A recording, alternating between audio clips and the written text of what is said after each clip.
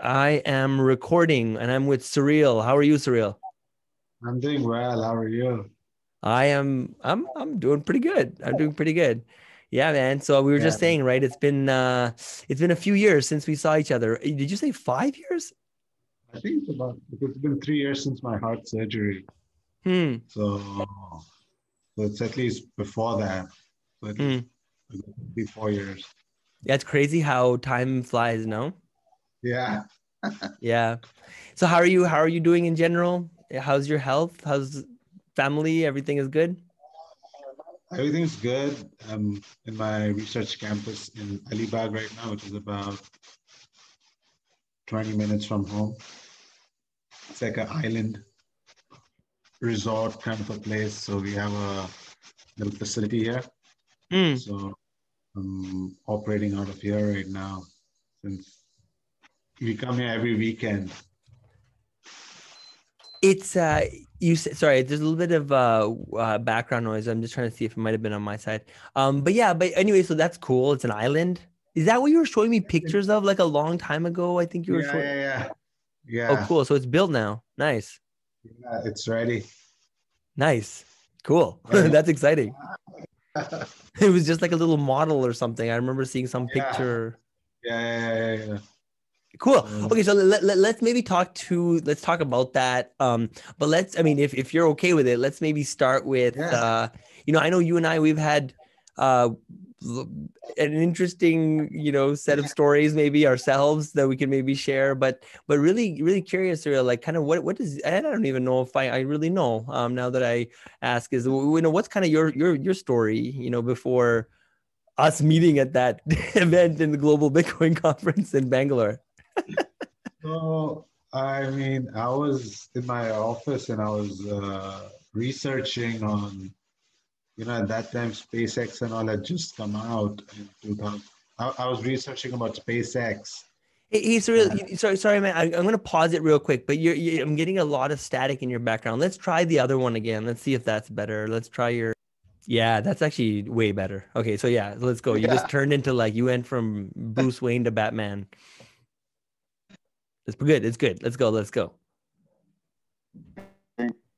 Yeah, can you repeat that? I just missed you for a bit. Okay, continue your story. It's okay. Yeah, so I was this one second. No, now it's even worse. I'm going to pause it again. Okay, go ahead. Okay. Okay, we're back now. Sorry about that. But yeah, Okay. go ahead.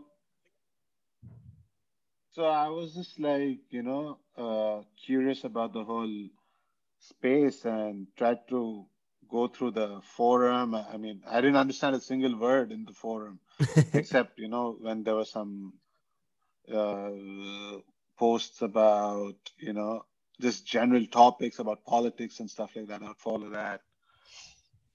And then while browsing, I at some point found about your conference in Bangalore.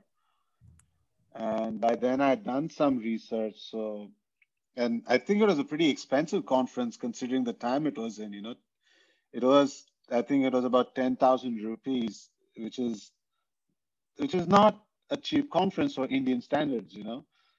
And I was like, okay, let's just go and check it out. And, you know, and I just, uh, I got this, I had to get it approved by my law firm. And so I just decided to fly in. And at that point, I just knew a few things about Bitcoin, but not too much. And I still don't know much, like I'm still, you know, I'm not an expert in Bitcoin, even though I've dealt with it on the legal front of it. But, like uh, if I have to explain it and like, like when I hear other people explain it, I'm not able to do justice to it as much as I would like to. And yeah, that's how my journey started. And then I met you guys, you and Satvik and Harish, and then you were on your way back to Canada, I think, at that point. and we had the CFO of Butterfly Labs with us, and uh, What was his name? and I forgot. No, it's some guy. Yeah, yeah, Josh or I something. I forgot. forget. Yeah, Butterfly Yeah, Labs. I remember some that yeah, was a thing. yeah, yeah. Yeah. And we went to my friend's cafe, the Cool Chef Cafe. It was like in a dingy part of Bombay. It was like in Worli, in a little slum area. And then we decided to have a meetup there. And I still get picked. I remember that. Okay, yeah, yeah. This is what? Where are we? December? And No, this is 2013 or 2014? yeah, 2013, December, October, December, like right around the conference time. I think right after I think Right because, after. Oh, right. It was you and I flew from Bangalore to Bombay together. yeah, yeah, yeah, yeah, yeah. And I met a whole bunch of people, and for me it was exciting, like uh, uh, I remember giving 500 rupees to one guy. He told me that he was going to give me bitcoins, but he never did at the conference. And so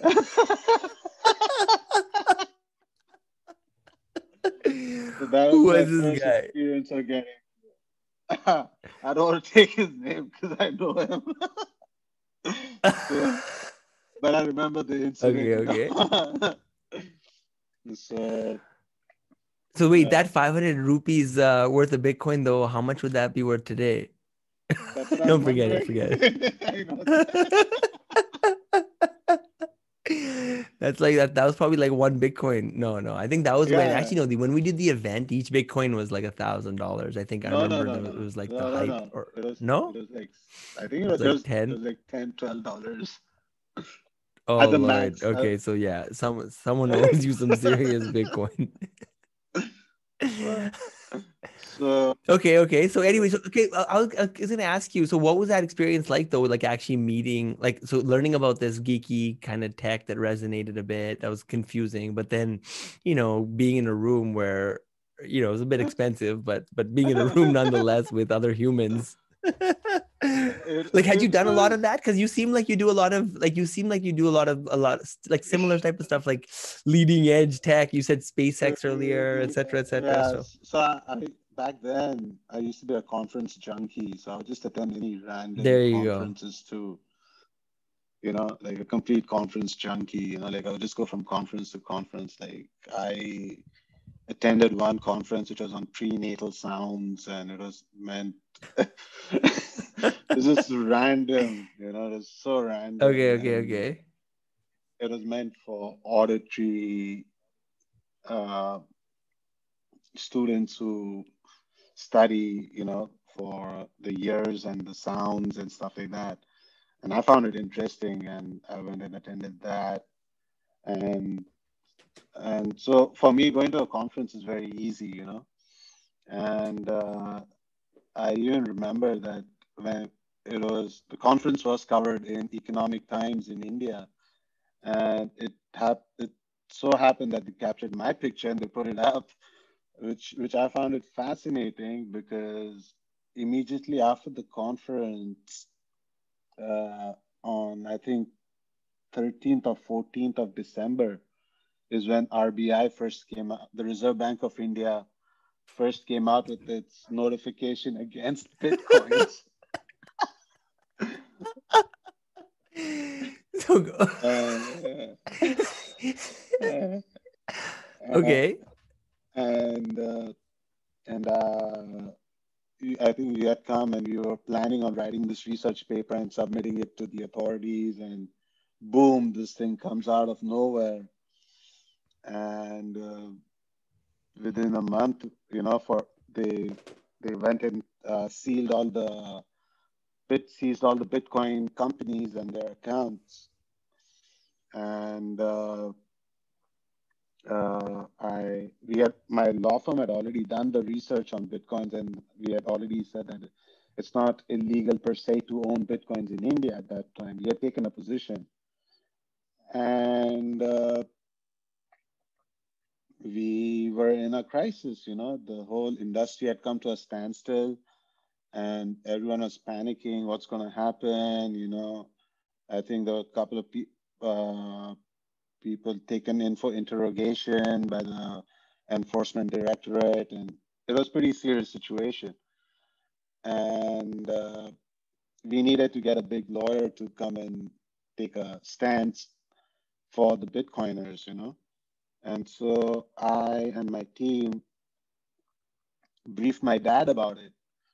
And my dad was like, all right, we can either write a letter and make a case and send it to the officials and tell them all this, which would take about 6 months. So for 6 months, the business would be at a standstill. And or we could call a press conference and I can make a statement and you know talk about the whole Bitcoin and explain Bitcoin to the press at large. And once it comes in the mainstream press, uh, you know, there's a so we ended up calling a press conference where we invited almost everyone from Bloomberg to CNBC to the Indian channels and all of that, all the news reporters who were on our list. And we had a press conference and convened, and we had couple of at that time there was this idea of setting up the Bitcoin Alliance of India, BAI, and and so some of the representatives from that came and they explained Bitcoin in their own way. And then at the end, my dad comes up on the podium and he's like, Bitcoins per se are not illegal in India. And he went on and gave his whole spiel. And the next thing you know, all the newspapers in India are carrying the headline, Bitcoin's not illegal, says Nishith Desai. And we were, and then the next thing is that we get calls from the Reserve Bank, we get calls from the Enforcement Directorate, and things like that, but as soon as the statement came out, at least the exchanges were back in business. So that's how my story with Bitcoin started. And then we were, you know, every we kept at it. There was that it was not a lull period. There's a lot of talk about it, but we were doing a lot of things. We were trying to set up the association. We were trying to do a whole bunch of meeting all the different crypto exchanges and trying to create a nodal body which could represent, the whole crypto industry in India. And around that time, I think post that, I ended up meeting a whole bunch of people in the crypto industry. I ended up meeting Brock Pierce because of a conference which was being held in India where he had come to speak. And it was a crazy story with him. And uh, at that time, he told me that why don't you become the chairman of Bitcoin Foundation India chapter? And we were having discussions about that. And I was like, do you really want to set up a foundation in India? It's pretty onerous to have any kind of non-profit in India. It's not that easy to run it. And so that was one thing that happened. And uh, so, I mean, I've had a very interesting scene with the crypto. Like I would go for all these meetups and I would meet, I would talk, like there was a point in my life where I got so enamored by Bitcoin that I went and put a big sticker of Bitcoin on my Honda Accord, which I had back then. and I would drive around the city, and people would be like, "Who is this guy?" It was like, uh, and then there came a point in 2016, and I was like, like I was heavily into it, and I was out one night, and next thing I know is that I wake up with a Bitcoin tattoo on my wrist. Do you still have it? Yeah, Can you yeah. show? See how many people have Bitcoin tattoo? Not, I don't know anybody. There you go. See? Hey, Surreal. So I really appreciate but I was gonna ask you a little bit, just because there's a bit of a global audience, right? And Hmm. so a lot of people might not know about kind of like your father and your kind of like I guess the work prior to all of this, right? Like, do you have like a bit of a, I don't know, you know what I mean, like a little spiel or Yeah. whatever in terms of what the elevator pitch for I mean, sorry, I regard your father as like one of the most important people, obviously, full stop, like in the whole kind of Yeah. Bitcoin thing happening and whatnot. I mean, us being able to, whether it be operating in terms of that Right. news press Yeah. release to like more recently, he's been a monumental player. But what, I mean, maybe I should talk to him at one point. That probably makes sense too, right? In terms Yeah, of I can like maybe call him getting his right story. now. Uh, Oh my God, that would be Maybe crazy. you Is he can in front do. of you? Oh, if he's available, that would be He's insane. outside. Yeah, he is. Should I call Well, him? yeah, I don't want to intrude, but if you feel comfortable, I mean, I wouldn't want to stop you. Okay, Yeah, let me like I just said, call. yeah, Yeah, just sure, one I'll sec. pause it. Hello, how are you? Good, good, wonderful. Thank you so much. Oh, wow, nice to see you again. How are you? Life is good? Yeah, yeah. Long time now. Yes, yes. Life No, is good, yes. yeah, no, Suril and I, we were just chatting. I'm doing a podcast now where I'm interviewing people in the Bitcoin Okay. space that have had a positive impact on the area. And and your name obviously came up, and I told him that I felt like you were one of the most important people in terms of everything that's happened. And yeah, and so I have nothing but respect for you. And so so at that point, Surreal said, "Hey, why don't I bring him?" But Oh, what no problem. Thank you. the question I was asking him was kind of just, I guess, I mean, it's kind of a big question, but like what your backstory was before learning about Bitcoin. Like your reputation really precedes itself. I know many people know about you, but yeah, I'm just curious to know, I guess, from your side too. I mean, what your story was before, and then what you saw in Bitcoin so many years ago. Well, actually, let me be frank. It was Suril who brought Bitcoin. I never heard of it before. So thanks to him. So he is the real change maker. Okay. And so, as you said, my reputation preceded, his reputation followed, you know. Because I Beautifully think said. he came up with that type, yeah. And as you know, with every technology, with every kind of instrument, there is positive side and negative side. And but my habit is always to see positive. And when he talked about Bitcoin and what I heard, a lot of other stories, but I said I must give full opportunity of understanding and what is it about, and So eventually, after looking at all the things, I think I said I must support him, and he had a lot of interest. So that's how took little more time to understand legal implications, and there was no legal regime. So began to think what it should be like. And you know the history. You have been also associated with us from almost the start of this whole episode that happened in 2012 or 13 or whatever that year was. And at least one good thing was that when I studied, I found there was no illegality attached, and you know, but perception was very different.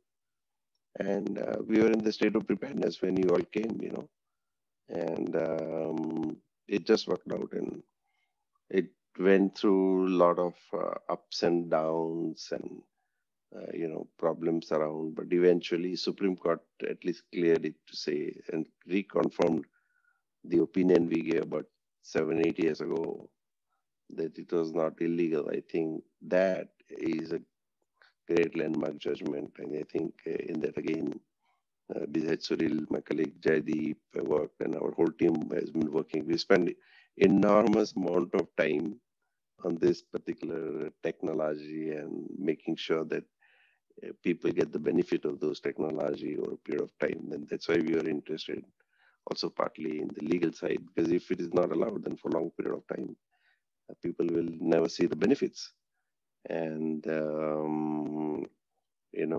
but it has happened. And by the way, now we are also looking at a new offshore financial center that has been set up by the government in a place called Gandhinagar near in Ahmedabad, called Gandhinagar. It's Gujarat in West Gujarat. It is called Gift City, Gujarat International Financial Services Center and Technology City. So we are now trying to see that Unocoin and others can perhaps come and set up bases there. So at least if you want that that offshore center is meant to create international businesses there, and where government often has apprehension of some type, at least this is confined to that zone, so they can experiment with that, have a kind of sandbox, and if it works well, then that can be expanded elsewhere. So I think we've been working on that as well. And but I think you need to educate a lot of people, many of whom have hardcore ideas that, okay, this should not happen, and then to convert them into, a positive side is a little challenge. But I think it's been working well. I think we are very happy. And, now hopefully industry would come of age and move fast forward, The industry has to come together now on one platform and, put some stake in the whole thing as well. One of the things we find is I think industry has been reluctant to invest in their own future in India. So I think those international players who understand the game, and of course, Unocoin has been fabulous. I think we cannot deny that. I think if the industry has survived, I think it is also partly because Unocoin and a couple of other players, but mainly Unocoin has been consistent, gone through every kind of problem one can visualize, whether it was initial problem of raids or later on some police not understanding, then some bank not understanding, then other thing, but steadily it has remained. And I think you've been supporter and investor for a long time. So I think I must compliment and give them also some credit for helping to shape the world that you want, So those will be my comment. And I think most important thing, as I mentioned, I think is industry as a whole needs to come together now. And if global industry comes, then you can. And India is also considered to be kind of jurisdiction which is looked upon by many emerging markets. We went to Uzbekistan. They are looking at India because they think that this India does it, that means right. Otherwise, sometimes something coming from West is, imposed upon them. So there are different kind of equations with which they relate. But now if India is moving forward, then perhaps, other countries would be a little easier on. And as you can see that, Bitcoins has been getting more and more acceptance, and, it may be partly reflected in its rates also, market rates, but market rate is only one part.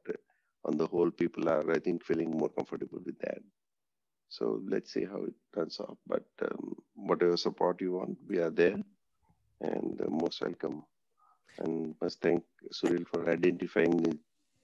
Hey, yeah, well, no, definitely. And yeah, I think, I mean, it was almost, I mean, I don't know, to me, almost magical. The fact that we all came together the way we did, how Surreal came to the event in Yeah, Bangalore, and he told me about you, and yeah, we all met, and and then what happened with the RBI happened, and the stance that you took on behalf of the industry with a ton of faith. I mean, it was really remarkable to us to even see someone of your nature, of your reputation, to just put it all on the line for an idea. Really, Bitcoin is an idea. It's this code. But I was yeah. really curious. Like, so it was. I guess Surreal is the one to blame then, in terms of like your open mindedness to the whole industry. I love it.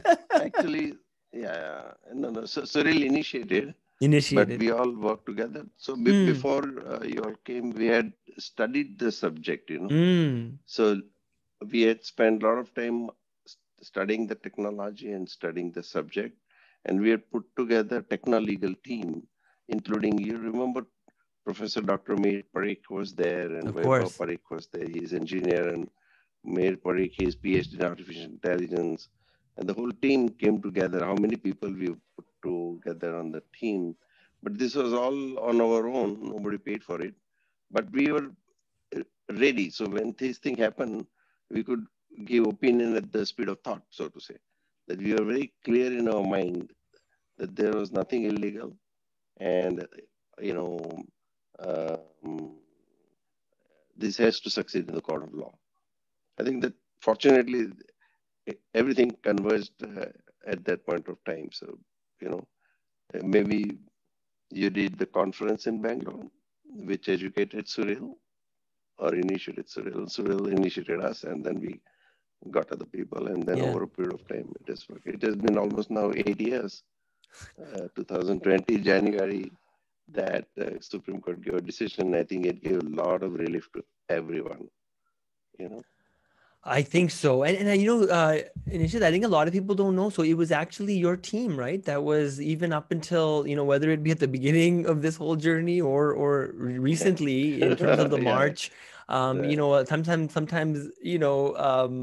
things just kind of get glossed over, Yeah. but it's your guys, right? That eventually Yeah. fought this thing in the court of law and won. And so, on Yeah. behalf of the Bitcoin community, I mean, wow, I'm nothing but forever indebted to you.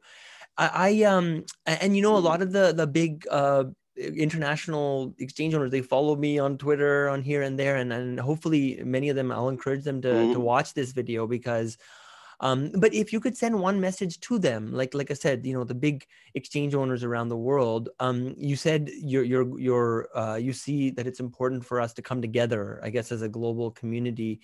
Yeah. What might that look like? Is that some sort of like association, or you just mean like just get everyone on some Zoom calls? I mean, but I do agree with that. But how does that look like? Yeah. I think we have to have a platform. It could be in the form of association, and usually the government, if they are positively inclined or otherwise, they listen to the associations more carefully or more attentively, or because we are lawyers with a high degree of reputation and because of name and brand, therefore we got different level of attention altogether, and it happened. But on an ongoing basis, we would suggest that let there be an association set up either in India or overseas for India, whichever way, and we can guide you on that. But that collective force makes a lot of difference, and we are happy to share all our knowledge, research. For example, we have developed self-regulations for the industry. We have created ecosystem and all that thing. But if the association also supports, because ultimately it's, I don't like to call it your and mine, but your problem, correct? So if we take you, we can take horse to the water, but cannot make it drink. So it would be very useful if there is an association, even if there are 4 or 5 people, it's okay to start with, but have something come together, okay? Then you will be able to make presentations at appropriate forums, and you know we'll be delighted to guide them. But when we go and say, okay, you're a lawyer, but for whom, right? So it will be useful to have a face behind, and we can say this is what we are doing. And they are very credible people in the world. They operated in the most sophisticated jurisdiction, and you know, and their experience is very helpful. As you know, we helped Mauritius government to develop law on digital asset. You must have heard about it, and Mm-hmm. also I think our friend Pushi, that Loretta also later on I invited, and I think we just worked together and all, whatever it is, right? Everybody has contributed 1 cent, so we can't take credit for everything, but at least we'll be happy to provide some degree of leadership, because ultimately this is what is known as regulatory entrepreneurship. So it's entrepreneurship that is based on whether that activity would be legal or illegal.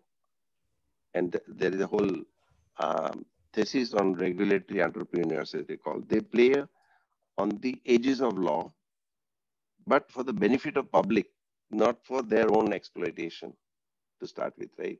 So Uber, Airbnb, DraftKings, these are all the examples where they played on gray areas, like taxi rules were ambiguous.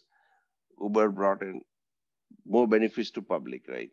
Airbnb rentals, okay, tenancy laws were ambiguous and all that, and they found gray area in which they benefited so many people, if you look at. So like that, we believe that this uh, cryptocurrency and crypto is also a part of the gray areas where world is still coming to grips, both from legal perspective, from philosophical perspective. It's a decentralized currency, and the mindset for the last 2 centuries have been everything has to be centralized, and now suddenly you're talking decentralized. So they think the power is gone away. And how do you change that mindset? So I think we have a lot of miles to cover, and if we are all together in the journey, I think it will make it easier. Yeah, I agree. Hey, and it's just one quick question before I let you go. I'm sure you have many other things to do. I Mhm. had a question around P2P platforms such as local Bitcoins and WazirX, and I'm just curious, Nishit, like, when you talk about things like Airbnb and Uber, Mhm. something like that, it strikes me as being in line with that ethos of regulatory entrepreneurship. I'm curious, do you have any differing thoughts on that? Like, I guess what I'm getting at is, yeah. So yeah, do you think that there's a place for those types of platforms? If in the future, central banks around the world are more act like this, because obviously UnoCoin, while we were in the end victorious, had to go through a period of almost 2 years where we had to lay off 100 Yeah. people. Mhm. It was Yeah. a very tough time for us. But I'm just curious, from like, I know we can't turn back the hands of time, but I do think a lot about that experience and what can we learn from it. So I guess that was one of my kind of pink elephant questions, I'm not going to lie, that I had. Do you know what I'm asking? Like, a peer-to-peer is where let's say one of our buyers on UnoCoin settles with one of the sellers directly without us being in the loop, and we just escrow the Bitcoin in between, where we don't actually hold any of the money in a bank account. So I'm just curious, have you thought, or maybe you haven't explored it that much, but I'm just curious, have you explored that model, or do you have any thoughts on that model? Well, I not gone much deep into that, but if fundamentally the transaction is not illegal, Hmm. okay, that means the holding of crypto, you know, can be in an escrow, can be otherwise, because there's nothing illegal about it. Hmm. So to that Got it. extent, I think it is doable. It is like this, that sometimes you want to play on a ground where it's like a laboratory. So it may be useful to get this thing going in place like Gandhinagar, which is International Financial Services City, right, in offshore center, where there is sandbox regime. Hmm. You know, so when you have sandbox regime, then government also feels comfortable that large public will not be taken on a ride. And you know what happened in India also, right? We gave that opinion, it was not illegal, it was revalidated by Supreme Court. But in between, what happened? Somebody took public on a ride. That is where the bank ban came. Mm. Somebody had a Ponzi scheme or whatever it is. And so whatever happened. That is why suddenly government got conscious that, okay, oh, if you don't do something, public will be after us. And Mm. that's why they banned the banks from operating the accounts of crypto traders, right? Mm. And they did not ban crypto per se because it was not a money, it was not currency, it was not foreign exchange. It did not fall in any of the definitions of RBI's, you know, monetary system, and therefore they had no power to regulate crypto. You know, now how do they do it? So they had power to regulate banks. So they said you will not deal in that, but they could not tell that you know this crypto is illegal or otherwise because the law does not allow empower them. That's how this whole thing happened. And looking forward, then, there have been some news articles. I know usually these are all wrong, but there's been some information around, oh, maybe Bitcoin might be made kind of illegal in the Banned. future. Do you think that's a real threat, or is that and if so, how can the community, work against it, obviously, or is it more just something in the news? No, I think some people try to make the statement and it might have happened, but two situations. Can they ban it? Probably to ban, they will have to change the law. Number two, so passing a legislation is one thing. Second, even if the law is passed, in our opinion, that would be violative of the fundamental rights to carry on business or profession and other rights that are freedom of speech and expression, etc., concerning the crypto.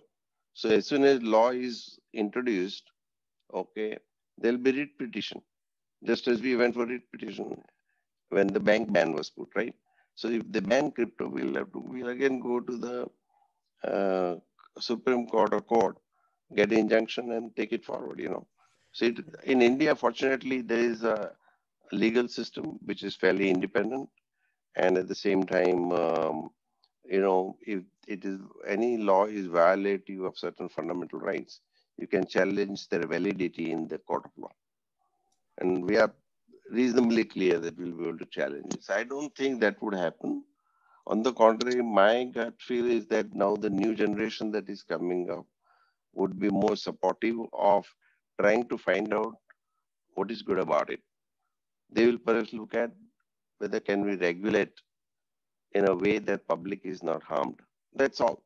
So long as government is convinced of that, they say that the perception matters, and we have to dispel any apprehension that may be going along with crypto. And that's why I continuously educate. In fact, we have a session in the coming week with some regulators in Gift City about this crypto and all that thing. And now it has become easier because we are able to simply say, look here, Supreme Court has said it's not illegal. So to start with, it becomes a good, they also feel comfortable. The Supreme Court has said it's not illegal, right? So they are more receptive to hearing than what can we do and how can we protect public interest. That's it. Beautiful. So I don't think you need to worry too much about ban. Yeah. Okay. Well, Nishith, listen. I was going to say, anything else you want to share before I let you go? And like I said, I mean, I can't describe how much respect I have for you. How much, I have nothing but respect for you, Nishith. And you've been in the trenches. You've led the way, and not only for our industry, for so many other industries as well. And it's just. But any general questions, Nishith? I mean, any comments rather in terms of like how to maybe live a life of significance and do good work, because I haven't met many people like you. No, I think I would only say one thing. Let's come together and shape the world that we want. So we never do it alone. So we say we would like to change the world together for the better together, right? So I think, yeah, whatever happened. It is again with the support of people like you and many other people who individually did. But I think that I strongly suggest that we set up an association or institution or something okay, body that represents and truly represents the interest of this uh, crypto world and for the benefit of the people, okay, and see how we can keep the bad elements outside, bad actors, what you call. So Mm-hmm. the system, and my approach always has been on self-regulation, because if you don't behave yourself, if you do not regulate yourself, you know, then somebody else will come from outside and try to regulate you. Then there is a conflict. But so long as you understand your responsibility and benefit the public, public will be supporting you. Who supported Uber? Public said we Hmm. want them, right? Airbnb, it's public which wants. So that the case studies say the same thing, that this new age entrepreneurs, so called regulatory entrepreneurs, it is it is not the lobbyist who actually lobby, it is the public at large which lobbies. They say we want, we want. So government then understand their aspiration, and therefore they are, do whatever they need to. By the way, you And they have shared really done good job. you shared that with me. Go ahead. That case study, you shared it with me. Yeah. And so if you have a link that you want to correct. send through Surreal, I can put it in, I can share it with everyone, because I think it was one of the most insightful documents I've ever read. Correct. And and there's this like you have exactly. in Nishith, you have like this world of like laws, and then there's what is enforced, right? And that circle is obviously much smaller than what is all of the laws. And Uber and some of these guys, they kind of operate in this area, right, where it's not realistic for governments necessarily go out there and regulate them and enforce them and put them in trouble, because they're serving a public good at large. And so but balancing that act and walking that tightrope as an entrepreneur is very, very challenging. I'm not gonna lie. And so it's it's almost like Elon Musk's famous quote is, it's like chewing glass and staring into the abyss. It can feel a little bit like that. But yeah. Even for Uber, it has not been easy. Mm. Because I think what was government's position initially, that look here, all these taxi drivers are losing their jobs. So they're getting unemployed. Okay, they will be unemployed. The perception was that there'll be what will they do? So in other contexts, it was also, according to some people, it was not good for society also. Many people get unemployed with this technology. But what they found, there were so many new people who got employed. So when that realization dawned, the things began to change. And also, I think Uber had provided for, I think, penalties. Venture capitalists funded penalties, and because they estimated that if government goes after them and something goes wrong, I believe, they will need some funding for litigation. They'll need some funding for paying temporary penalties and stuff like that. So, in fact, you know, so they also went through their own problems. It is not like rentals, for example. If Airbnb is outside the rental market, or the government regulations, government is concerned. But when they found the way, both conceptually it was interesting and good, and actually implementation also it benefited a lot more people. So same way, I think we have to demonstrate some case studies as to how exactly people have been benefiting from this decentralized, if you want to call currency or asset or whatever it is. So I think constantly our effort should be to show that we are one together in the community, and number two, that we are constantly working for the benefit of the community. If we can play between these two ends, I don't think any government would have interest in just banning it for the sake of banning. There will be always pressures from different, central banks. There'll be pressures from different lobbies and whatever it is, or in banks perhaps, or whosoever is intermediary making profit out of it. Okay, but that's the way of life. When you change the world, there will always be something shaken up. You know, in India, there's been a lot of Sorry, talk. go ahead. Nishit, there's been a lot of talk about doing blockchain. Bitcoin is bad, but blockchain is good. Do you think the regulators and politicians are missing something there? And you know, this also, the second part of that question is around, like, you know, a lot of rupees, dollars, not rupees, but dollars are finding themselves on the blockchain, right? Tether. I mean, most of the volume now are actually like things like that, that sit on the Bitcoin blockchain or Ethereum blockchain, but they are tied to the US dollar. Just curious on those two questions. Do you think that that's going to be, yeah. What are your thoughts on that? No, I think we have been consistently educating everyone, regulators and others, that for a good existence of blockchain, public blockchain in particular, it will not exist unless there is crypto.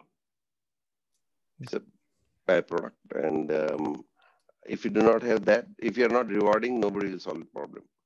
Okay. So for the existence of the blockchain itself, to develop that, you need some system which is this crypto. And that I think they're beginning to understand, but more we talk about it, more people realize that.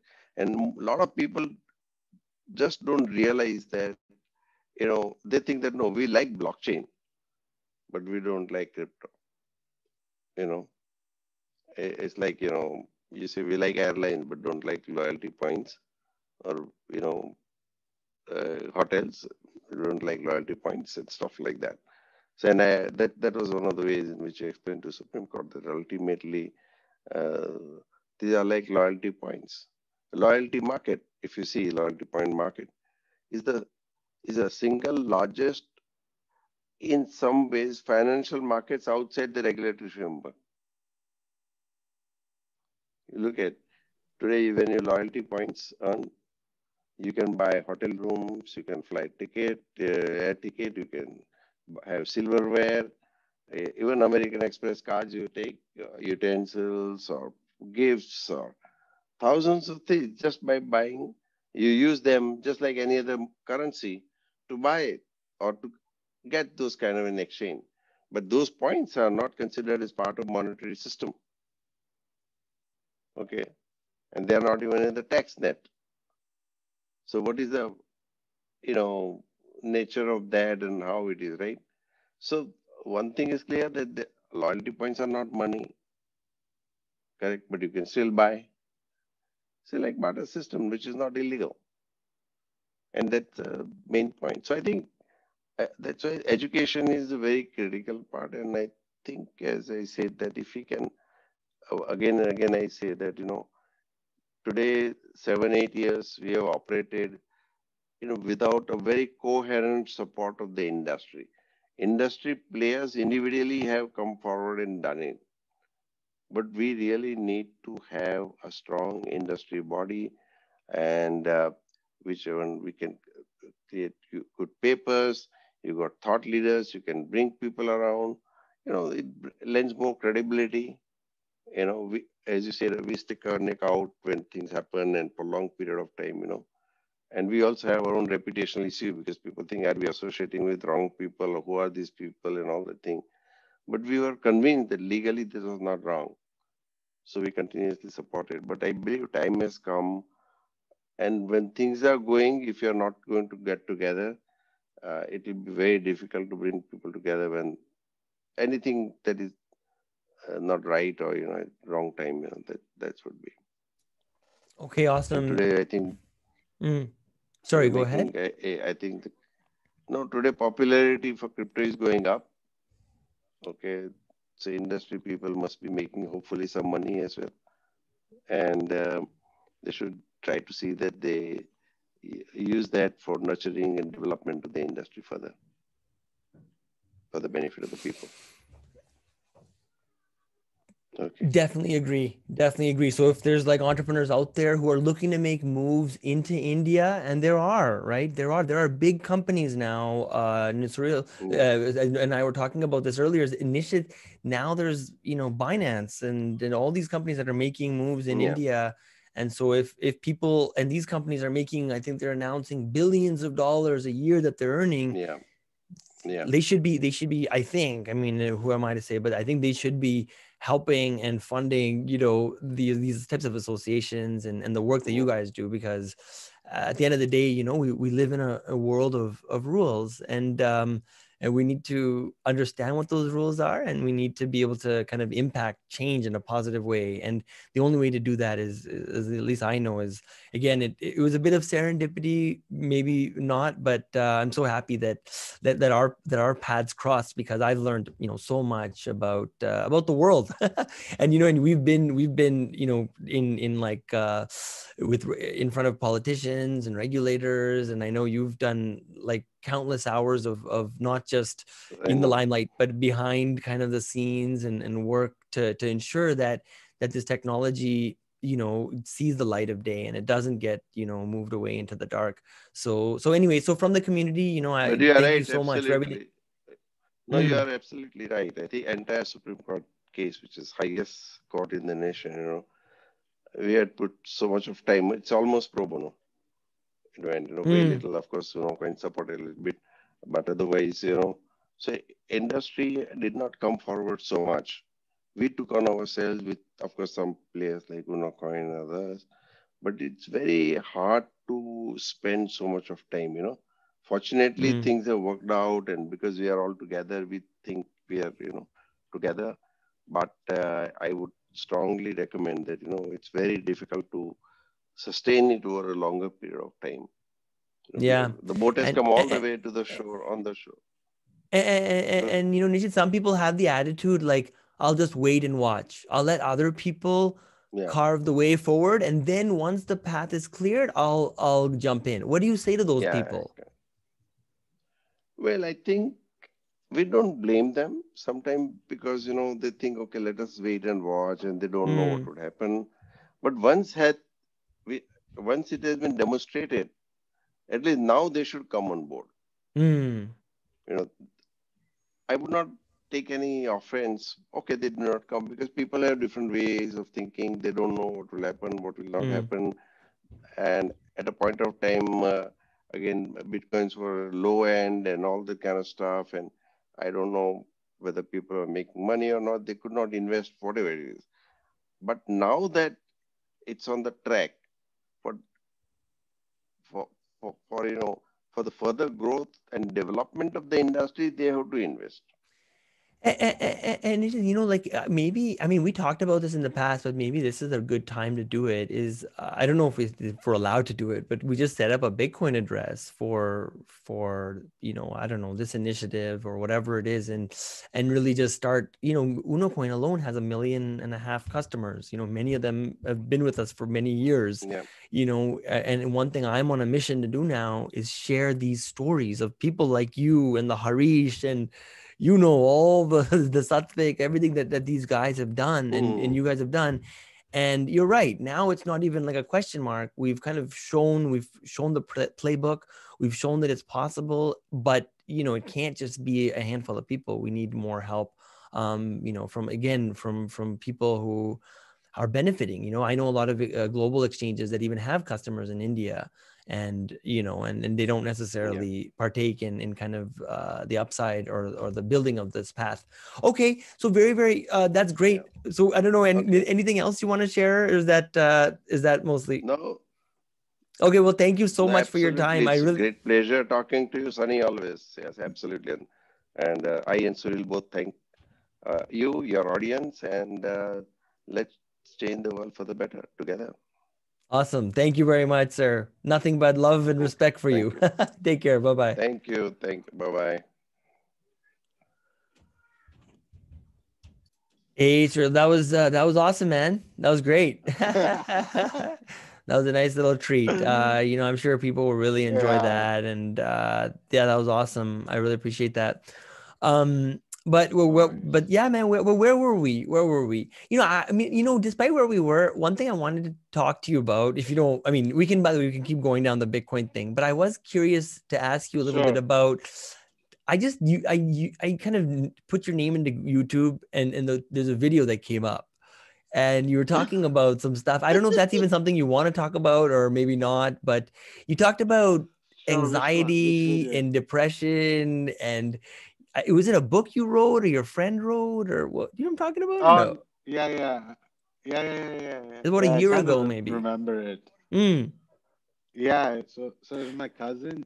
He wrote a book, and so he told me to come and just give some kind of a talk at his launch of the book. And I remembered him from my childhood days when he was one of the first people who I'd come across who had depression, and he overcame all of that, and then he's written this book, which is about positivity and you know how to live a positive life, and that's what he's focusing his whole life on now.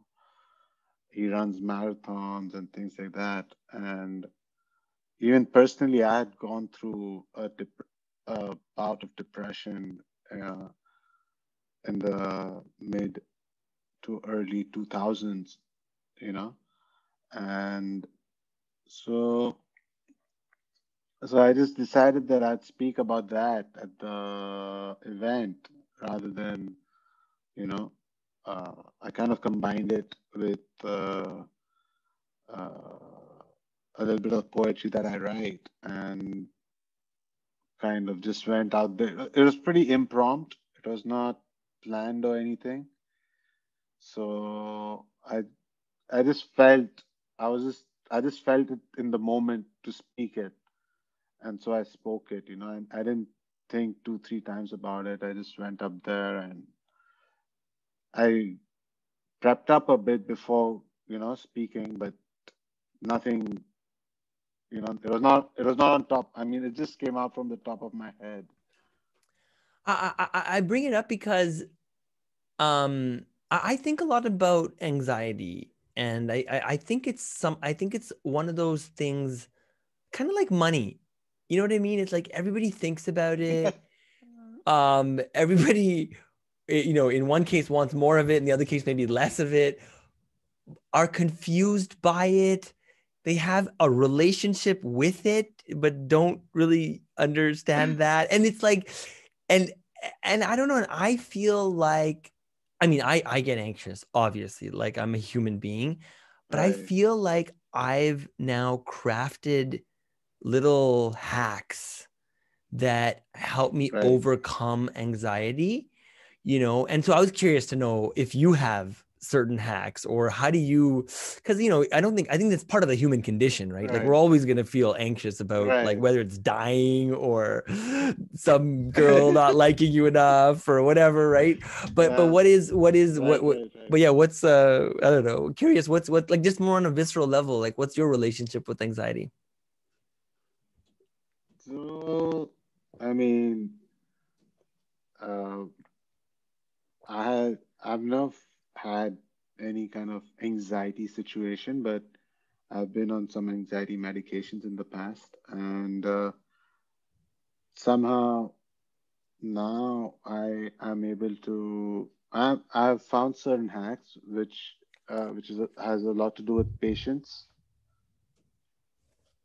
which has a lot to do with patience and writing my poetry, for example, like and painting. You know, that has helped me overcome a lot of anxiety issues. Uh, Poetry writing has been probably by far the most helpful. And by poetry, I don't mean formal poetry. I mean, I just write words and it reads like a poem. It's not a formal thing. Like, I don't use any kind of prepositions or full stops and stuff like that. I just write sentence after sentence, and kind of very, just whatever's on my mind, I just write it. That has been one of the greatest hacks I've had for anxiety, you know. And other than that, like Hey, do you have a process around that? I Do you have a process around that in the sense that like, do you use a notebook and pen? Do you write it in like something No, electronic? I use my phone. Yeah, I write Your on my iPhone. phone. Got it. Got it. Got it. Cool. Yeah. Originally, it used to be the BlackBerry, so my parents used to call me the BlackBerry poet. But then I shifted to iPhone. So The BlackBerry Pro. You know, that's a Canadian company, right? yeah. That's why I brought it I don't in. know what happened to them. I sometimes think about it. I'm like, man, Canada could have been the shit Yeah. right now. No, now the new one is Shopify. Shopify is a Canadian company too. They're Shopify. doing. I Yeah. saw this quote the other Yeah. day. Toby, the CEO, was like, "If Amazon is the empire, he's like, we're arming the rebels." I thought that was such a cool Wow. quote. I was like, Yeah. man, yeah. But I love it. I love it. And you know, Shopify is Yeah. officially the biggest company in Canada. It's no longer the banks. It's like the top five banks were always kind of the Oh dominant wow. and oil, I think. I've But never used it. it's like, dude, if you want Right. to sell I've your never used it. t-shirts, anything you want to sell, you can Uh-huh. Shopify. I should work for them. I should get like a job there or something. Ah.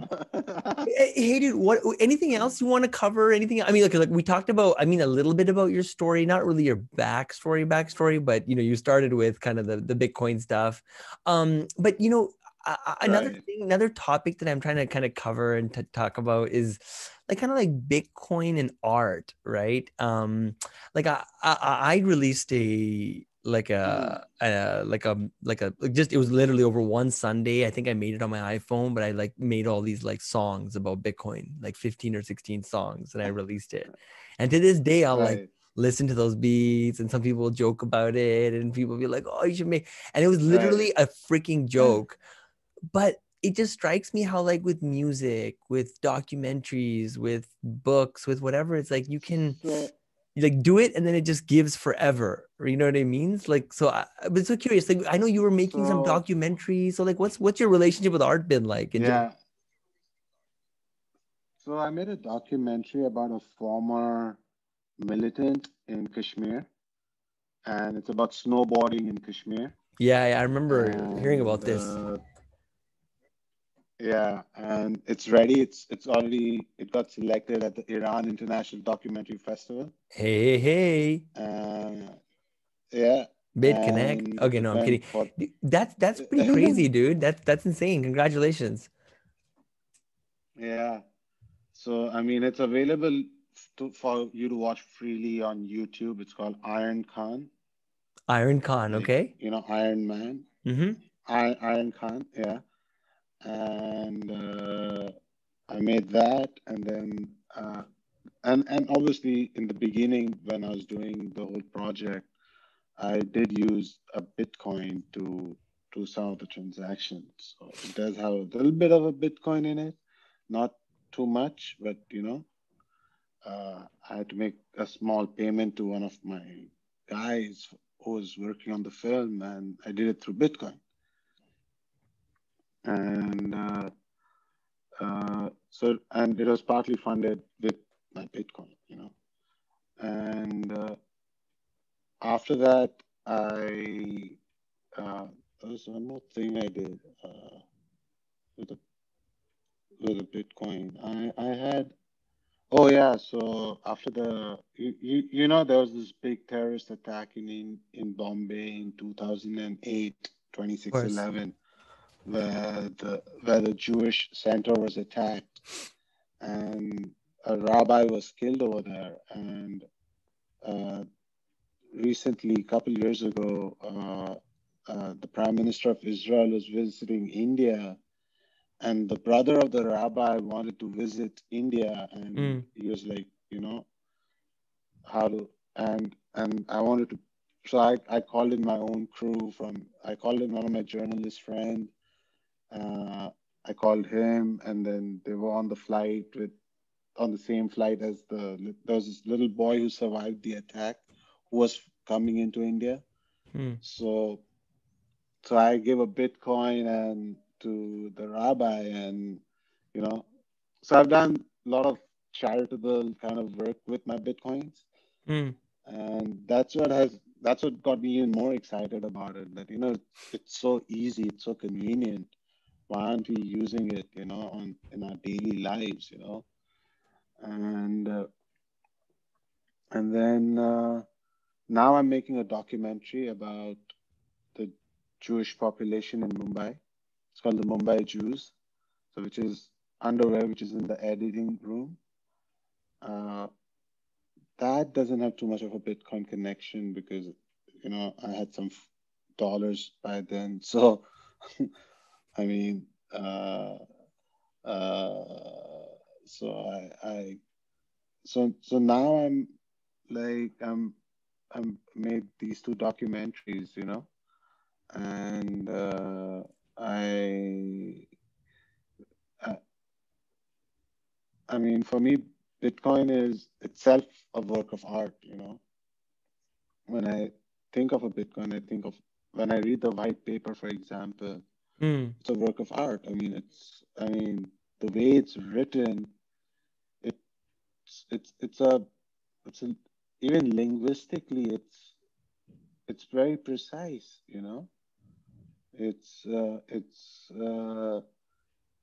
I mean, you you wouldn't expect a hardcore geek to be able to write something that's so. I mean, grammatically also, it's pretty to the point. I mean, I found it quite, you know, even though the technical side was, but the broad message that Satoshi or the group of Satoshis or whoever it is was trying to bring out, it comes out so succinctly and so clearly in this white paper. And I mean, whenever I talk about the white paper, you know, people, I mean, I always get fascinated by the language. Like how is it matches. Yes, the mathematics matching is one thing, but even the language itself, I mean, I've been trying to decipher it and trying to see from which part of the world it comes from, but it's almost too perfect. It's the English, and uh, and then when you look at the translations, they are also like, I mean, they it's easy to translate because it's written so precisely. You know, I mean, it's been translated in almost I don't know how many languages now. But So surreal. So, it makes. yeah, no. I find your fascination with it fascinating because I'm like the same way as you, right? It's almost like it's like, well, I didn't believe in God until now. But I have a question for you. But what about since then? Like, there's so many white papers, dude. You want a white paper? I'll give you a white paper. There's so many white papers. So how Yeah, come? What is it about but that white paper? I think after I read that white paper, I mean, I think my standards. I mean, I'm always comparing it. How does it match up to the Bitcoin white paper?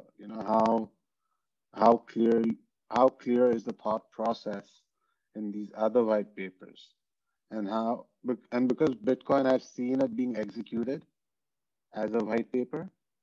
It has given you steps in how X, Y, Z, everything will go. And there was no marketing budget on Bitcoin per se. While all these other white papers, they spend a ton of money on just marketing it. And if I find a white paper somewhere, in the in the web somewhere, just lying there, then I would read it.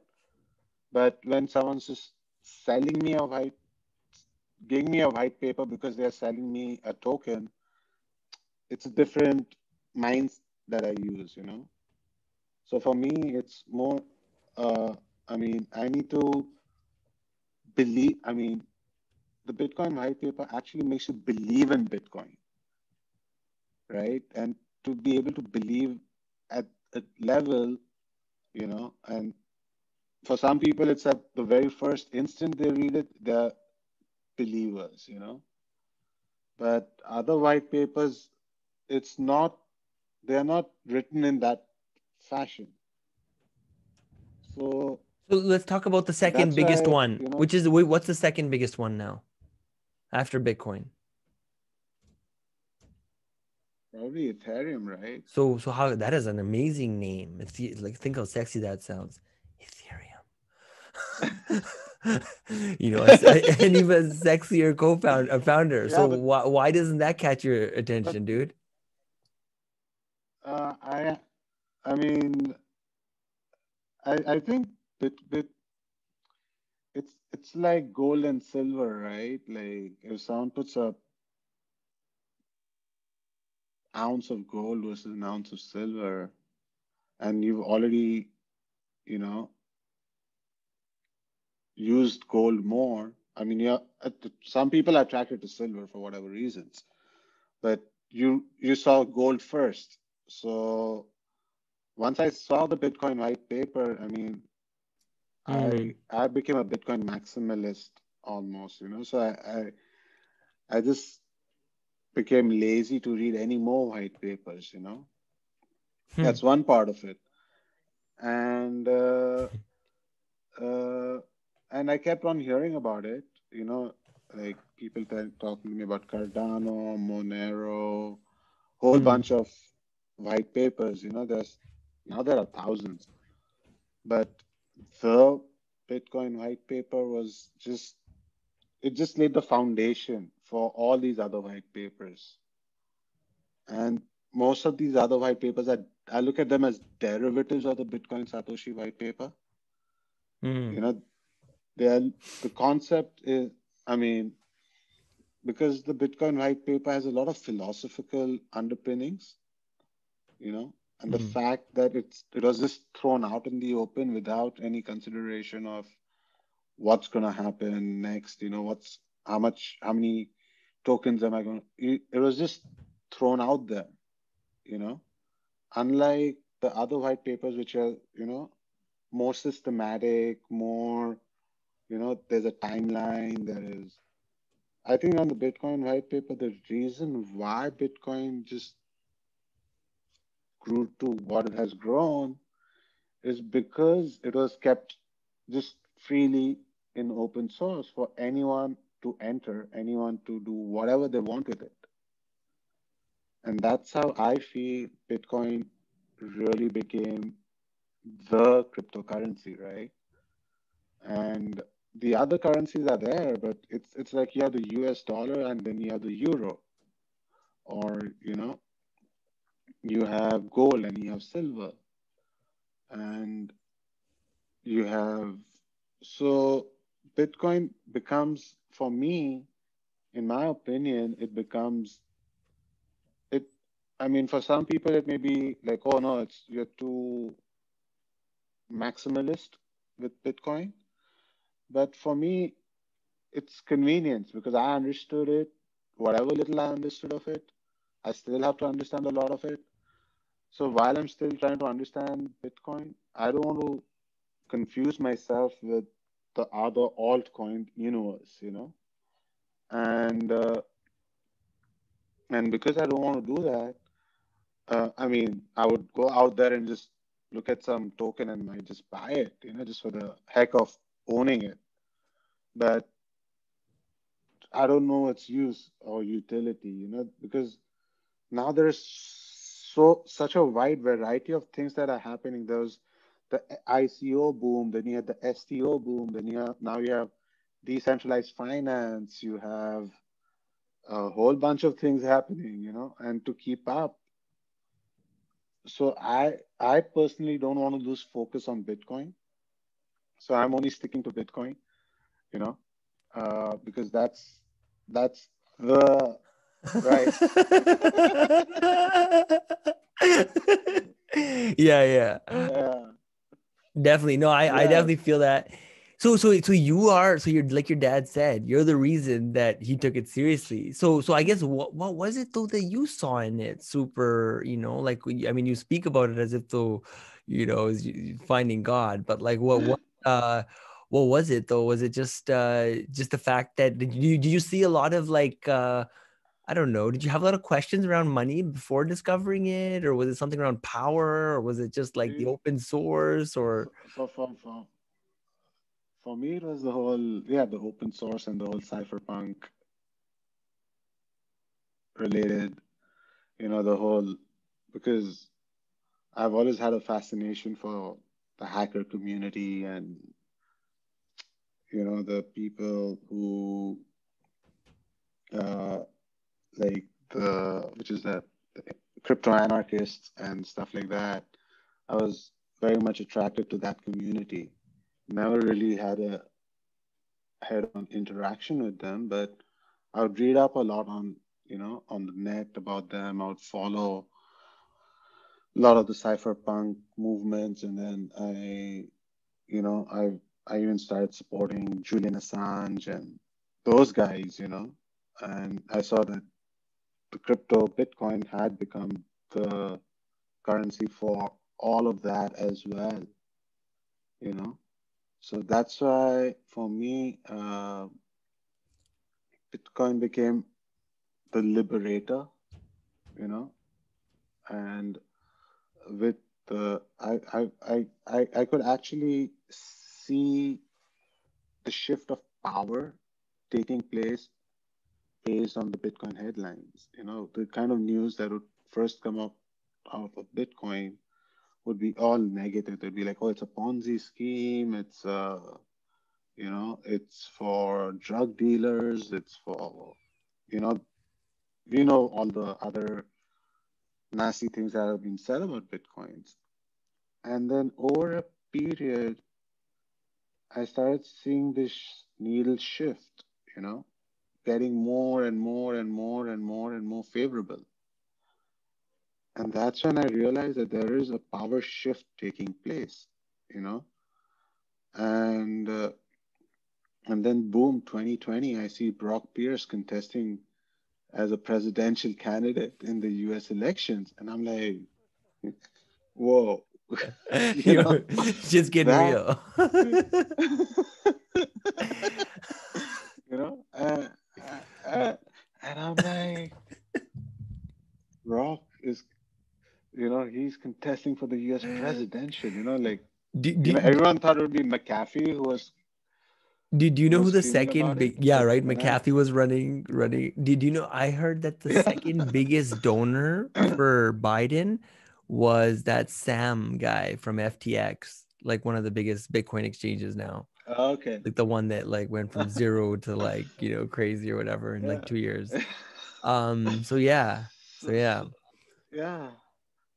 So yeah, seeing this whole transition of power, like going from people to technology, it's like the trust has moved, and people don't trust people anymore, but they trust technology more than they trust people. And the people behind and the and they and they're scared of people who build this technology. Mm. So like mostly if you if you see like society today, it's like you say that like uh, I mean I'd gone on this in this one conference, and I told like every conference you go about which is about security systems or anything, hackers are Mm. like the bad guys,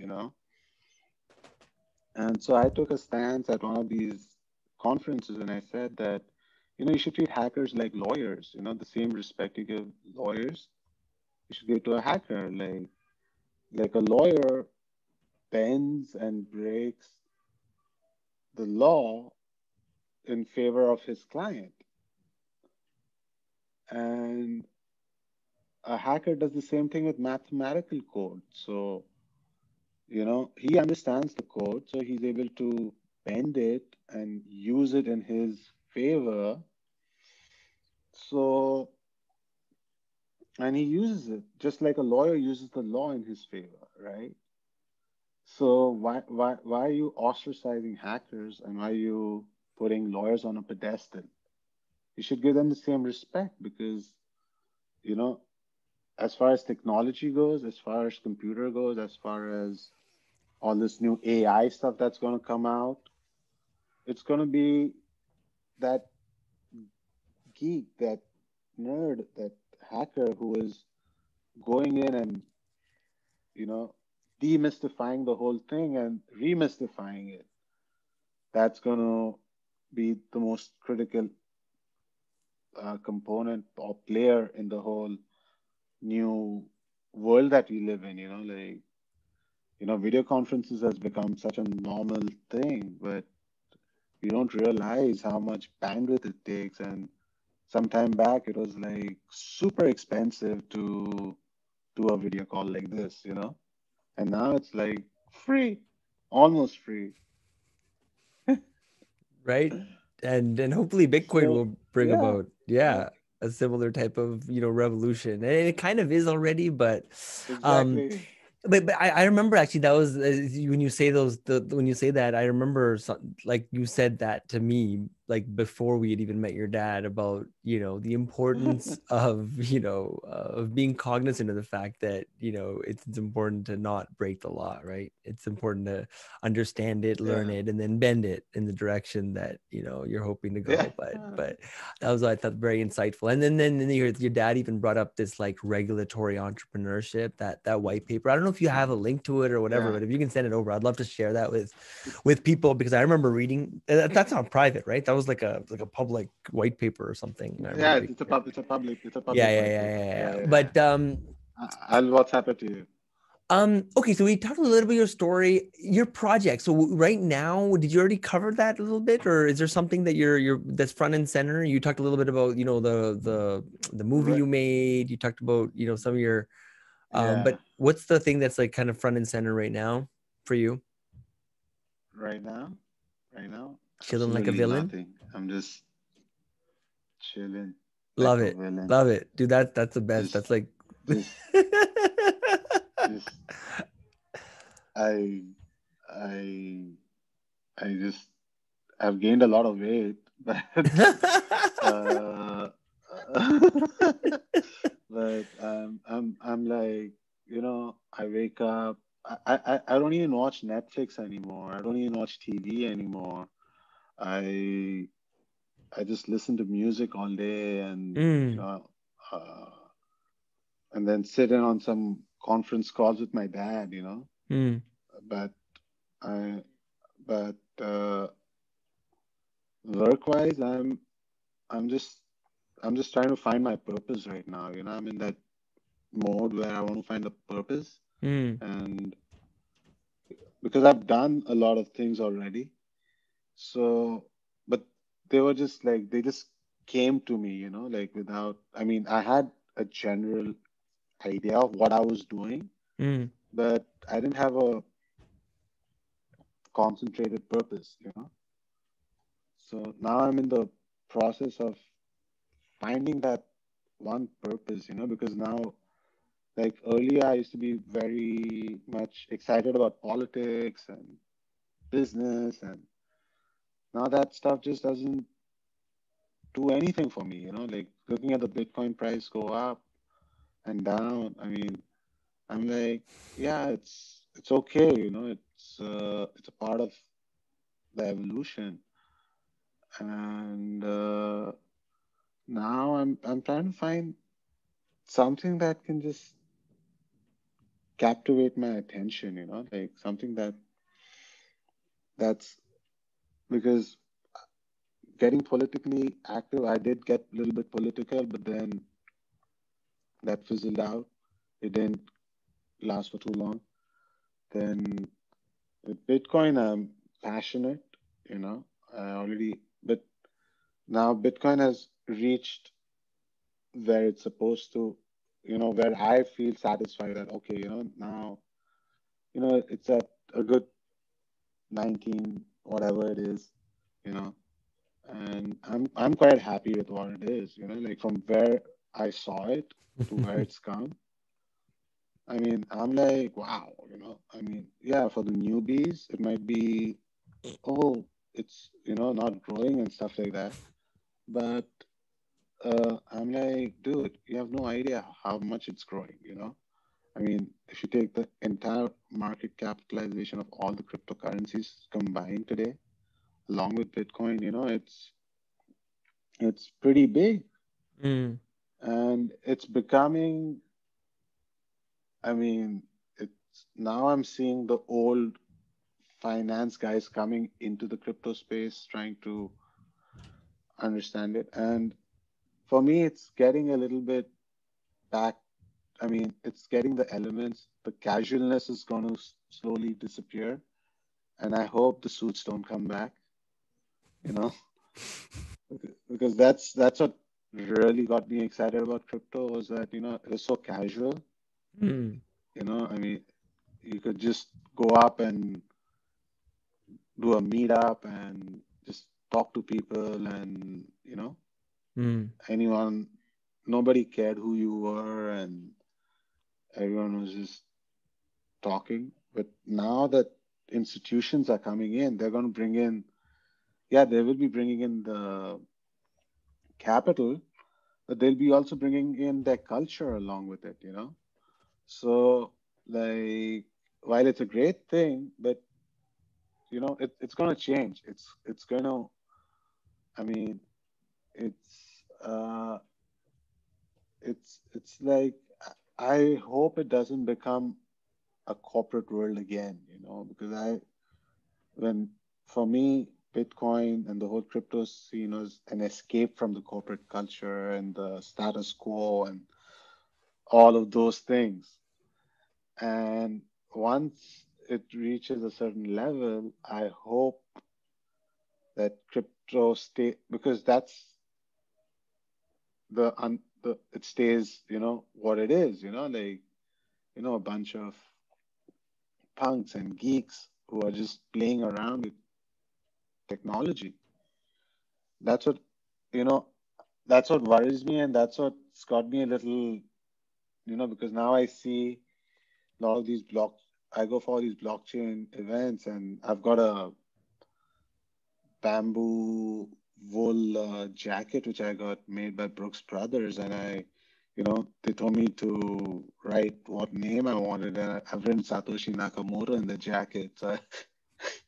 So every time I go to a conference, I'm wearing a Satoshi Nakamoto jacket, and I just leave it, and I just walk around, and people are just like, "Who is this guy?" So, so yeah, so I just want that free thinking, that not worrying about giving a high return or I mean, Bitcoin has done what it had to do. It has disrupted. The disruption has already been done, and now you can't stop it.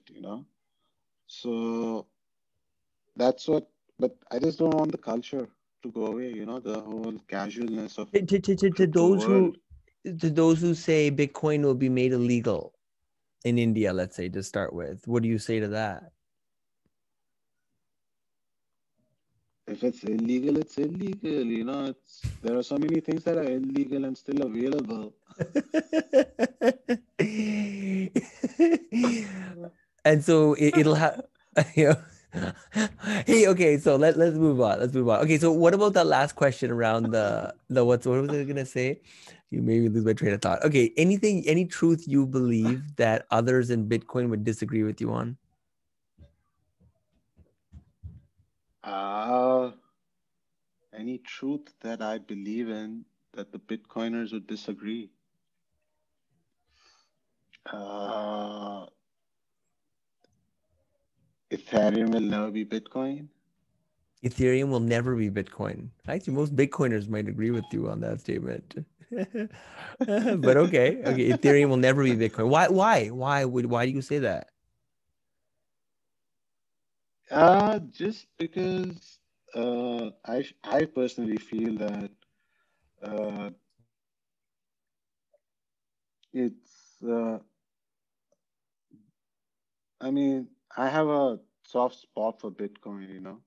I don't know much about Ethereum, and the fact that I don't know much about Ethereum makes it not a Bitcoin for me, you know.